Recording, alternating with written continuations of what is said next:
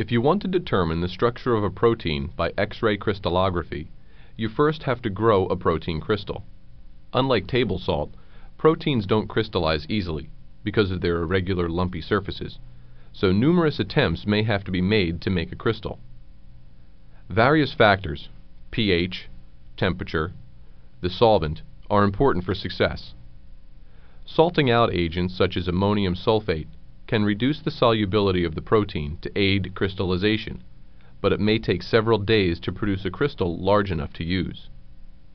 The protein crystal is mounted in a specific orientation and exposed to a beam of X-rays.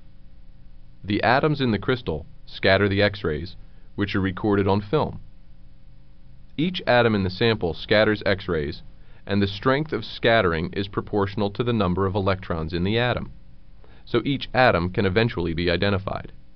Since you can't focus X-rays with a lens, a different method is used, a mathematical formula called a Fourier transform, which can interpret the X-ray photograph to produce a contour map of electron densities.